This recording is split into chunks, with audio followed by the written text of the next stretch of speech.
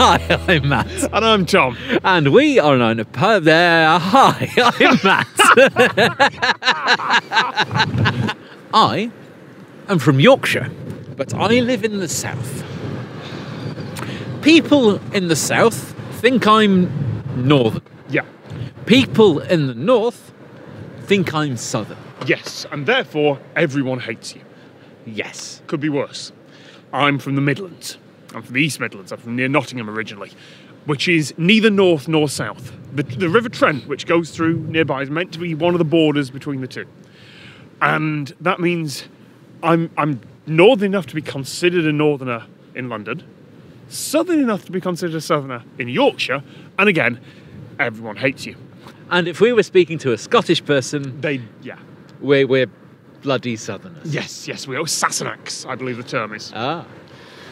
And there is a north-south divide in the same way that there is in the US, in a heck of a lot of countries. A lot of countries, including Shenley. Yes, Britain has a north-south divide. Now, I think the reason I can tell the reason for northerners thinking I'm southern and southerners thinking I'm northern is my accent, because it's reasonably RP. Explain that. Received. Windstrong. Received pronunciation. The Queen's English, BBC English. Carry on. And as you know, I can speak a little bit like this. Sorry, that's Prince Charles with constipation. Sorry, Mummy, would you mind passing the toilet roll? It's not quite enough. Mummy. Oh. Actually, the Queen wouldn't pass the toilet roll, she'd just pass a corgi. I think the brown marks on them are from. That's a heck of a joke. That's a joke you can't get away with many royal families these days. That'll get me shot in some countries. Sorry. Southerners. Yeah, so I sort of speak a bit posh, but I also speak a bit northern, innit? So I will say Bath rather than Bath. Yes, because that's one of the big differences. Garage rather than garage. Yep. Uh, And I'll do exactly the same. Yeah. Because I grew up a little bit in Yorkshire, but mostly near Nottingham. So I've got this weird accent that very few people can trace. There's a bit of Mansfield in there, which is a town I grew up in, which... I shouldn't insult my hometown. but he's But going I just to. did. No, Mansfield, it produced me. It's a relic of something that isn't there anymore. Yeah, it was never a mining town itself, but it was surrounded by mining towns. So when Maggie Thatcher closed down the mines, as the story goes, it was not. Anyway, moving on. But accents do a lot in the UK. So yes. I think accents are so much more regional in the UK than they are in the US. And in most of the world. People can tell the difference between, say, a Hull, a York, a Leeds, and a Huddersfield accent. And they're all Yorkshire accents. As a translation, that's like telling the difference between a Houston and a Dallas. No, it's like a Dallas and a Fort Worth accent. It's like if those two cities, which are now one big city, had different accents. It's that kind of distance. Yeah. But that's actually getting less these days. Sorry, linguistics. I'm taking this over. That's fine, go for it. Clunk, linguistics degree. The internet and increasing travel has meant that accents are starting to spread out and merge. 50, 100 years ago, you could easily tell the difference between villages on different sides of a river. If you're in some regions of the UK, now, no, it's all spread out. There was a thing I saw. I can't talk about this in detail because I can't remember it much, but I think I'll try and link to it below. I think it might be on one of the BBC pages where there was a survey of accents between the 90s and 50 years before that. Yeah. And there are audio recordings of different areas. Is it not BBC? Is it Cambridge Uni or something? It's probably, yeah. But yeah, Yorkshire, presumably. Yeah, and you can... The wind's changed, Matt. Hey, you can see the little strap from my camera. I'm going to move that, sorry.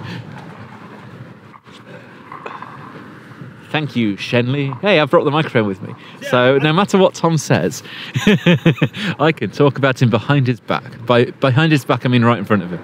Okay, I'll come back now. So, coming with me, adjusting my trousers as I sit down onto this chainsawed bench. Where were we? We carry on with what we were talking about. And why am I? It's because I've got a mic, isn't it? Yeah. Yeah, accents and stuff, right? Yeah. Say that again. Yeah, accents and stuff, right? Yeah, so it's a north-south thing. Bath, garage, things like that are the big differences that apparently changed somewhere about the River And I'm Trent from where York, which has both people that speak right Yorkshire. Yeah, right Yorkshire. Right. And then the other half which speaks sort of more like what I do. Thank you, Ernie Wine. Second obscure reference to this. A lot of professional works in the south, isn't it? And a lot more manual works in the north. Industry was always in the north. Because Sheffield is steel. Yep. What else is there? Coals to Newcastle. There's actually an expression, coals to Newcastle, which means it's a stupid idea to take something there. They've got too many of them already. The north was always industry. I wasn't miming that. I was actually off balance. The north. Thanks, Shenley. Fenley. The north is always industry. The south is always Top hats and and it's not quite that. I mean, mining was in the southwest as well, and Wales was always mining. But the kind of southeast of England was always where the money was, and still is. Yeah. I saw a wonderful example. I've read a wonderful example. I'm going to have to try and find the reference, which said to explain what London is like. It's kind of at the centre of Britain to Americans. They always complain that Washington is in the news too much because it's where the politics are. Yeah. Imagine if Washington also had Wall Street, which is in New York, and Hollywood, and Silicon Valley, and they were all in one city.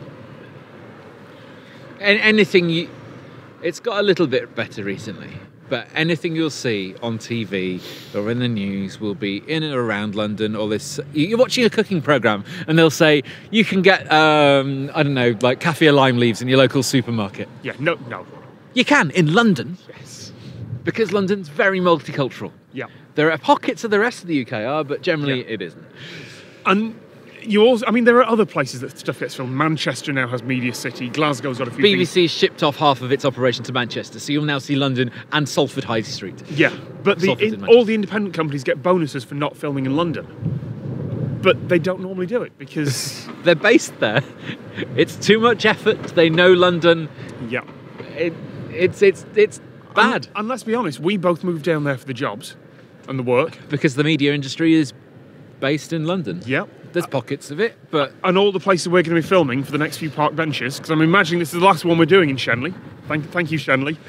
It's going to be this kind of region, isn't it? Because it's where we are. It's not like these are sponsored. We're doing it out of our own pockets. There are many attempts to revitalise the north. Hell, I spoke at Thinking Digital for many years, which is a conference up in Newcastle, Gateshead. And they were all saying, yeah, we've got startups up here, we've got tech companies, we've got everything up there. And they have. Yeah.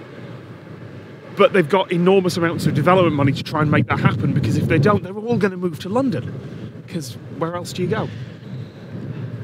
But the one thing that the north has better than down here is a good fry-up, good fish and chips with mushy peas. That's true. Black pudding in the fry-up. Yep. If you want pies, flat caps, whippets. I'm going for all the stereotypes full here. Yorkshire here, Matt. The Yorkshire dial just got turned up. I can't make those jokes. I'm not from Yorkshire. All right. By the way, flat caps and whippets not for eating. Those are for wearing and My caps are not for eating. No, you don't wear ferrets. I was going to say ferrets. What do you do with whippets? They're dogs. They're dogs. So all right, you breed whippets and ferrets go up people's legs. People's legs, yes. You've gone full northern. That's the north-south divide in Britain, anyway. That's one of the things. That's one of the things that someone asked us to cover. Oh, was it? Yes. Cool. Well, we'll find you afterwards and put you here. You know what? I'm not going to find them. No. There's going to be a big thing there saying sorry. Anyway, whatever you want us to comment like next, put it in the comments after this one. Hit subscribe if you want to see our videos and know about it. Yeah, let's be honest. Sod it. I like doing it because I find it funny. Because I don't feel like a vlogger. I know we're vlogging, but I don't feel like a vlogger. We've vlogged all over Shenley. And she's not happy about it. Old Man River, that old man river,